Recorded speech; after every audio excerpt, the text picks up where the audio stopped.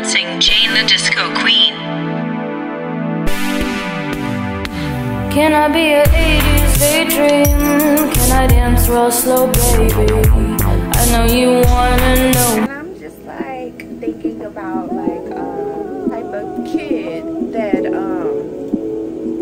can basically, and there's my Big Mac sauce. Pretty much man, I'm talking about I need some more now than ever before. It's real out here. My little chocolate fixation, babe, I miss you, man. Check me. Holding hands is a thing of the past. I love language, this toe sucking and slow fucking sound the sand. Getting closer with mimosas in hand. Not only do my nature ride, baby, make my whole horizon expand. And I Okay, so I'm standing here about to make me a Big Mac burger, sloppy joe, whatever you want to call it. And I was stirring my vegetables, and I'm just like thinking about like Glamazante in her most recent vlog, and I've like reflected on what I said and reflected on it out loud to myself on like how truthful those words speak to me. And for some reason, as I'm like stirring these vegetables, I think about my dad's mom, my grandma. Like, she just literally, she's never pops up. She's very silent. That's so crazy because she is, that's part of who I get my silence from as well. But I'm very much like my grandpa. And I figured that out today. And that whole conversation was so cute and so funny. And if I remember editing Kamil, I'll put the conversation. But I was just reflecting on something my dad told me that my grandma told him, and it's like, wow. In so little words, she gave him a warning, and that warning was she could watch me anytime because I am the type of kid that can basically entertain herself. Like, I'm good with people and I'm good without people. It doesn't matter. And it's like, wow, the fact that my dad did not even heed that warning that he should have paid attention to. And the reason why I think about that is because my stepmom was the one who like opened the portal, basically, inner child portal of my dad. And basically she was like, ooh, I know that's eating him up. And I was like shocked that she said that, because it's like, baby, you love somebody the way you love somebody. You don't treat them the way that you treat them, especially if I'm your daughter. Like, I lost like the daddy-daughter love from my dad, like when he put his hands on me. Like, that's all it took was that one time for me to be like, oh yeah, nah, like, we not doing that. Like, as a kid, I said that. And it's like, and it was probably an inner child portal awakening because I just wondered, like, why? Like, what did I do? What was my facial expression? Like, I know I told myself, don't cry. And I always say this out loud, I feel like. But I always say, I know I told myself, don't cry. But what about me made him put me down as fast as he did? Because literally, I know I said, oh, we're gonna look, I was so smart as a child because I vividly know I told myself, we not gonna cry, and whatever he's about to do, I'm gonna look him in his eyes. Like, as a kid, I'm like, oh, I'm gonna make sure I watch you do this. Like, I really did that. So like vividly, I went back to that situation. And so it's like, I always wonder, like, what about that is what made him put me down and be like, oh wait, yeah, like, go take your bath. Like, literally, he could do nothing but be like, yeah, just go take your bath and go to bed. Like, that's all he could do. And yeah, like, I just wonder, no, like, what it was, because he's never ever, when I say never ever, he's never put his hands on me ever again in life.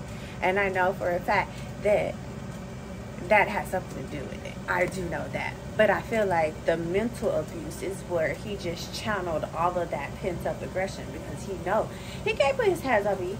He knows that because of my mother, maybe. Maybe that's what that is. Maybe I just connected the dots because I'm very like my mother.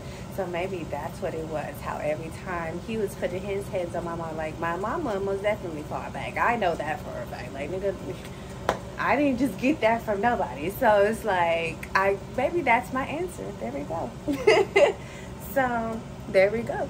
I don't need to even think about that no more. Wow, so crazy. Wow, it's so crazy. Like, literally, how the hell am I just cooking and my grandmother that I really don't know much about, just what I known as a little girl, and I always have good memories, and pictures I've seen have always been good. But wow. So I added my meat. And then we're gonna let this cook up, and then we're gonna add our pickles. Let that cook for a little bit.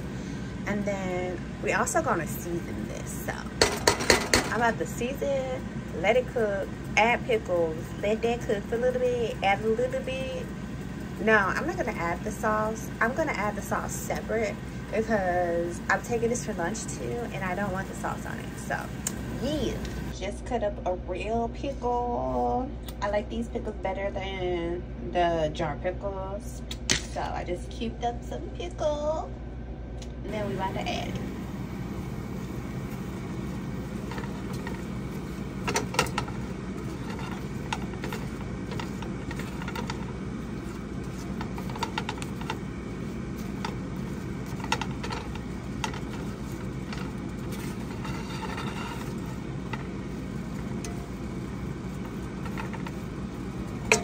Got sauce that I made a long time ago. I made this before, so been had that in the refrigerator. It's my Big Mac sauce. This the bread I got. I really didn't care too much what it was. I just got whatever felt the softest and just try to be as healthy as possible. There's really nothing in this world that we really can eat that's healthy. Like, I have an app where you scan the barcode, and if you scan the barcode, everything is bad. So yeah, this is what we got. This pretty much is done. So we turned down the temperature, and we just gonna get this out the middle of the burntness, away from as much fire or smoke, whatever is possible. Probably cut it down some more. Got some butter already, and we just gonna let that toasty roast up. So I just took out my eyes, about to put the glasses on, and I had another thought that I wanted to make sure that I highlight and point out, and that is another, I don't need to live with the rich type of vibe that I am. Another confirmation was my client today, and she was talking about how basically, like, she lives so close to the mall that although she lives in a nice house, nice area, nice neighborhood, she still has to deal with like crime-like-ish activity as if she lived in the hood. And it's so funny because I was like, oh, so you basically live in a bougie ghetto. And like, she thought about it and she just couldn't help but to laugh. But she's like, yeah, this is exactly what it is. So don't be fooled by the rich, or who you think is rich, or who you think got money, or the area that somebody live in, because baby, the rich ain't so good or better than the ghetto, the hood, the trailer park, or suburbia, downtown. It's all bullshit. Like, literally, Houston as a whole is nothing but a bougie ghetto hood. And yeah, I can't help myself. I saw it and I was like, oh, I gotta add a little. Let's see how this tastes. Because literally, that little bit amount right there, when I say a little goes a long way, a little goes a long way, and I can taste it. Like, it has like a good little smoky-ish, like, beefs and shit. Like, baby, I can't wait to barbecue. And I normally say I can't wait because you're not supposed to say that, but I can wait. But I really can't wait to try this and barbecue. Oh, yes. Just did my bundinies. Now I just waited on my fries. My meat is basically done. Got the fries going. Got to add seasoning to this. Oh yeah. On camera I can tell they cooked. Yes. I ain't really a salt girl like that, so yeah, I'm not adding salt like McCrack. Got me some cookies going. Yep. I don't want them hard. Can they move? Yeah. These are done. I want them soft. Here is my meal.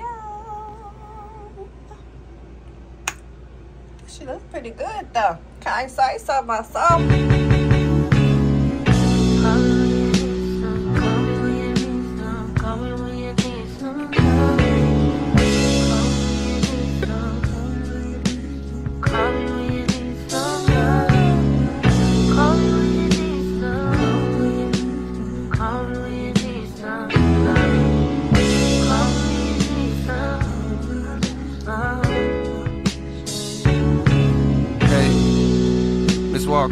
Thank you for wanting a verse from me. Apologies for the wait, sometimes it's hard to get the distractions up off you. For enough time to jot your thoughts, but fuck it, this morning I got to. I'm thinking about you. I heard you just had you another little baby. Congratulations. I hope you got through it with no complications. I find it amazing the way that you juggle your kids, the biz, the fame, the bitches that's hating. They sit around waiting for you to fall off like the album I'm making. But I hope that you taking a little time for yourself. Still in a moment or two to unwind between the hectic sounds of your precious baby crying. Do you clear your mind? Must be a lot going on. I hear it in all of your songs. Niggas been doing you wrong. Barely been doing you wrong. On days you feeling like you on your own. I wrote this for you to put on. Thank you for sharing your light, your voice, and writing a beautiful poem. Session 32 bring me to tears. Be getting choked up when I hear it. Seem like I keep crying off so much since a nigga had these kids. And I don't know what it is that made me so sensitive. More than I already was. But never mind that, I'm back. I'm sending you this little audio hug. And hopes that you smile, forgetting the stress that piles from all the above. The more that we hurt, the harder we love. As soon as it's gone, we gotta re-up. It's just like a drug. If people knew half of the pressure, they know that it's hard to be her. I'm sending you SZA and Ari, my love. Y'all holding us down, y'all holding the crowns. You ever need something from me, don't hesitate, please. Just hit me and I'll be around. I'm gone.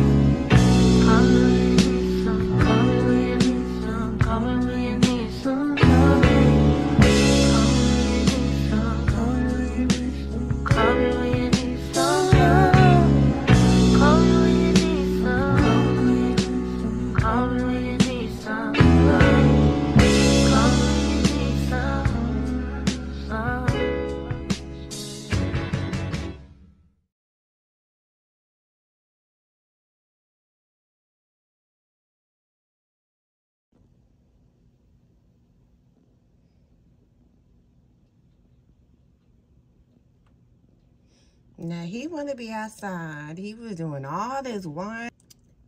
He ain't been outside long at all. And he started that whining. Like, get over yourself, sir. Make up your mind.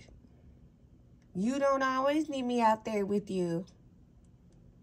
If it was grass outside, you wouldn't be saying that. Let me stop. Because if it's grass outside, he still would be lasting 5 minutes and then whining at the door. I'm about to dye my doggy green first, basically. Because he just has a nice little white patch. So if this is enough, I'm going to dye it green.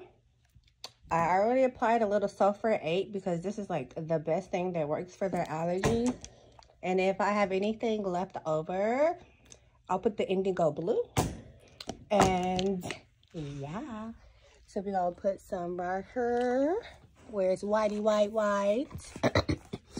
And then his little patchy poo right here, and it just stops right there. So it's not much of anything.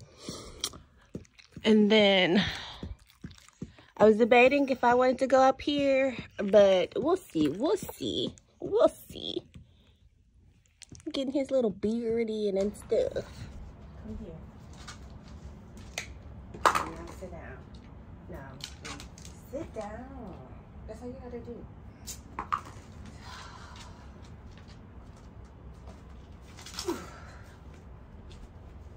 Now stack. That's it. Stack. Don't you look.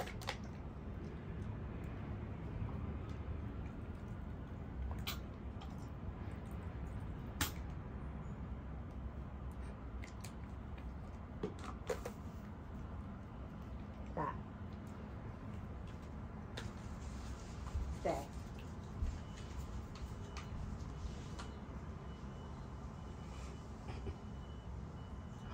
Aw, is it gray hair?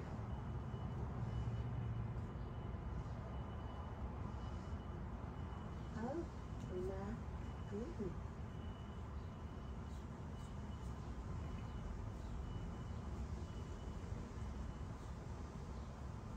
It might not work.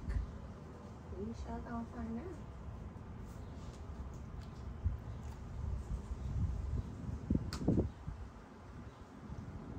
Is that tickle?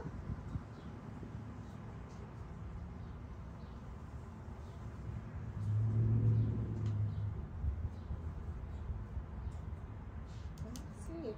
Let me see.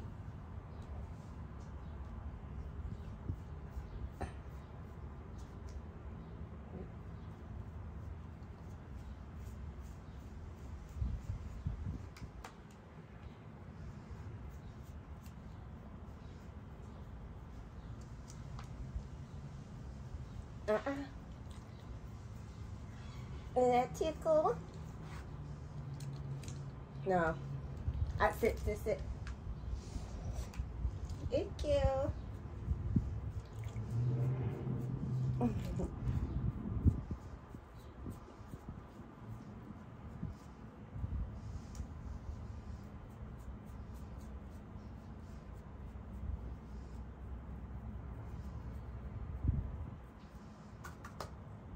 This might be kind of dope looking. Trust the process. Trust the process.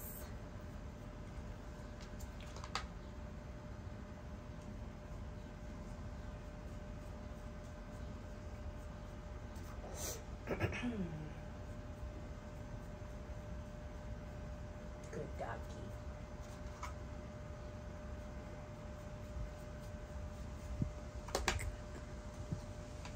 Good boy. Good boy.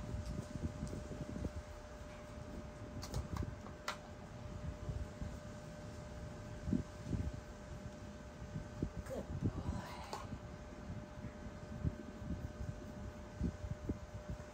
Good boy.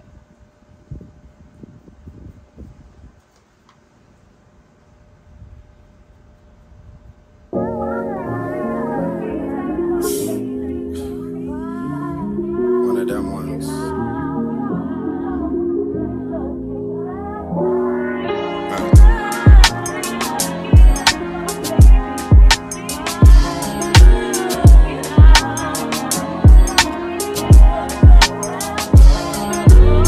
Western Road flows, I did it for my granny. Back when we couldn't buy pizza cause we were down to pennies. Feel like we go back a century, running the store for centuries. Then bring it back to your brother, man, we had to respect it. He was wavy doing mixtapes out of your basement. He let it hit on occasion for entertainment. Then he would leave us at the house and go out on a mission. We probably would've got in less trouble just going with him. Feel like I never say much, but man, that's a lot to know. Feel like the difference between us really starting to show. I'm looking at they first week numbers like, what are those? I mean, you boys not even coming close. I gave like you a reason for celebration. You number one and I'm Eddie Murphy, we trading places. Look in the mirror, I'm closer than I really appear. Creeping like chili without the tender love and care. No tender love and care, no love and affection. I got a price on my head, but there's a risk to collecting. I might be here as a vessel to teach people a lesson. Feel like they wanted me dead, but couldn't pull it together. Yeah, but here we are and it's a new semester. 40, the only one that know how I deal with the pressure. A couple nights where it started to feel like the feelings faded. A lot of problems that can't be fixed with a conversation. Yeah. Your best day is my worst day. I get green like Earth Day. You treat me like I'm born yesterday, you forgot my birthday. You don't be scoring working. You platinum like rappers on Hershey's, boy, that's worthless. You get the message over and over like it was urgent, and then act like you ain't heard it when you see me in person. Mr. Snoopy has a new collar, and it's working. We're able to walk. I'm so excited. So excited.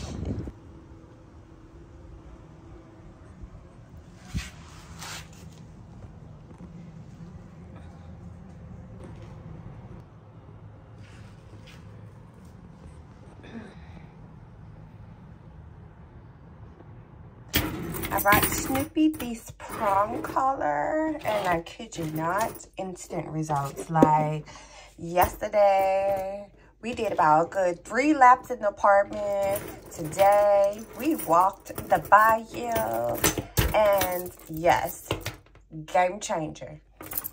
Game changer. I'm looking for, yeah, it's that bird in the VIP line with the V-turn and the Easter run. She drive a Nissan and she in a Pima.